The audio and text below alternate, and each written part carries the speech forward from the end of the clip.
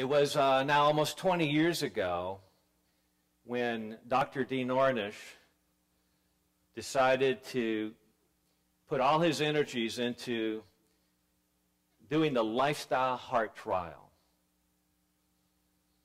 Prior to this study about 20 years ago, the conventional view in healthcare, in medicine, was that you could not reverse heart disease. In fact, I remember being in a class at Loma Linda University. How long ago was that? 1985. Sitting in a class with my favorite professor, and along with about 80 other students in this class, and we were talking about heart disease. And somebody made the point that there was a conventional belief that once you've had a heart attack, you're going to end up having another heart attack if you live long enough. And when I heard that, that didn't sit well with me at all. I was just a first-year student in my doctoral program, and I was maybe a little brash. I raised my hand. I said, I don't believe that. I don't believe that's true.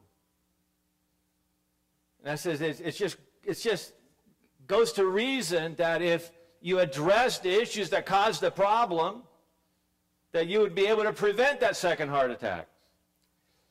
And my seasoned professor smiled. You know, whenever you have a teaching moment, teachers love that. Professors are like, oh, this is good. I'm going to use this one. And so he started talking about it, and so he asked a question to the class. He says, how many of you actually agree with Wes? Nobody raised their hand. But my buddy Steve sitting next to me, Steve Taylor, who had worked on the Defense Department on top secret projects and decided to change his career and go into lifestyle medicine. I don't think he agreed with me either, but he just decided as a stand of solidarity to go with Wes, his buddy. So he raised his hand and looked straight at the professor. And so the professor smiled again. He says, well, two of you agree with that, but you're kind of, you know, a lot of people disagree with that. But I remember that very well, and it just did not sit with me. Some 15 years later, Dr. Ornish finishes a study showing conclusively that indeed humans can reverse heart disease if they follow a comprehensive lifestyle medicine plan. You see, too often times that we have been looking for that one silver bullet, that one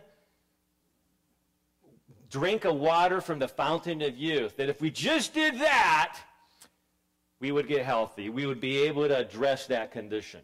But see, there is no such thing. If we want to have this hope to achieve improvement in our health that's significant enough to possibly reverse any type of chronic condition, we have to be willing to broaden our horizons and not ask the question, what is the one thing that I need to do, but what else can I do in addition to the things that I've already been following to actually get to that tipping point that will allow me to improve my health so much that now my body starts to heal. What is that healing tipping point? And it is different for each one of us. And so that is the challenge that each of us have as we develop a personalized group of strategies to optimize our health and optimize our brain health.